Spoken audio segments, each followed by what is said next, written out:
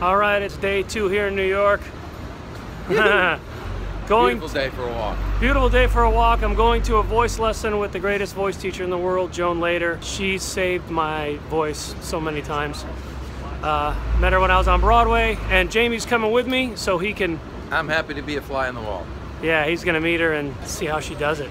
The thing is, she does it differently with everyone. That's what makes her so good at what she does. You know, she kind of just works with... She sees the problems in front of her and deals with them. Does what you need. That's what I need. She fixes it all up, man. Yeah. So we're gonna walk. We could have taken the subway. We could have taken Uber. But it's about a half-hour walk, and the weather is great, and we don't have to worry about traffic. Love it. All is good. Michaela's dying to see Hamilton.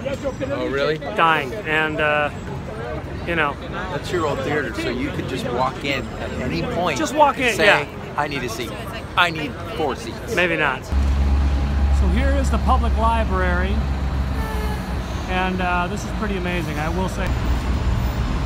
There are pull-up bars everywhere in New York. Look at all these places you can do pull-ups. Everywhere. You gonna do one? Okay. Put the backpack on? Oh yeah.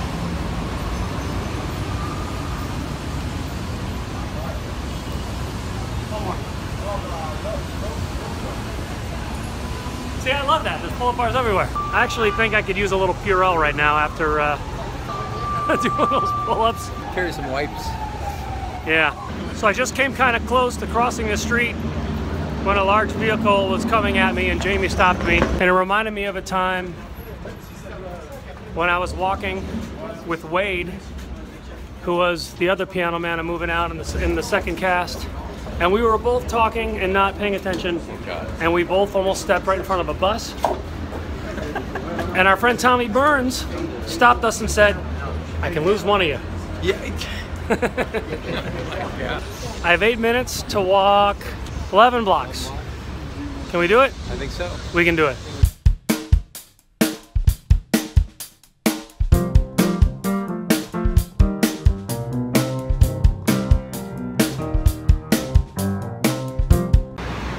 So now that I don't live here anymore, I think I underestimate how long it takes to get places. So right now I'm 2 minutes late, but Joan will forgive me. We have arrived.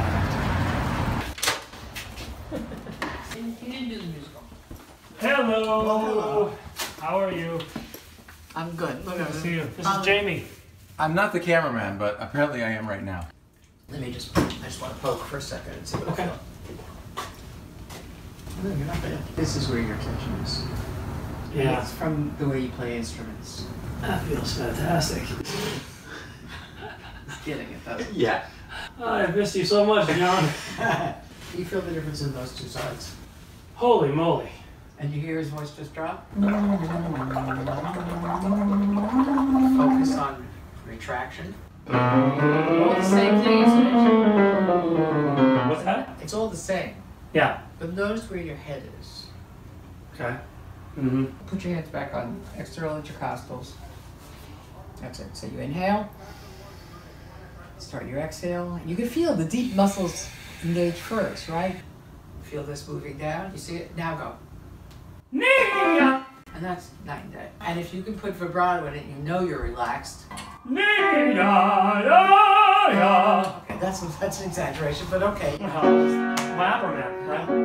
I'm opera man. So there's your E. E. Uh-huh. E. Ooh. Ooh. Just do all that. Do all that. That was amazing, as it always is. And I have so much to learn. And I've been working with her for 15 years. 14 years.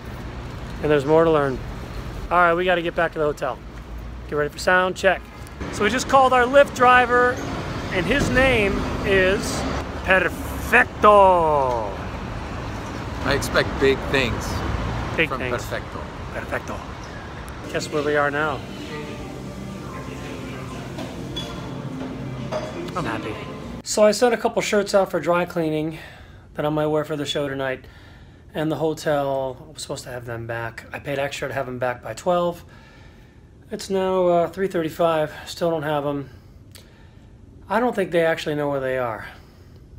Now, I did bring a backup shirt. You gotta bring a backup shirt, but this is not my first choice. I'm really hoping they find the shirts that I gave them.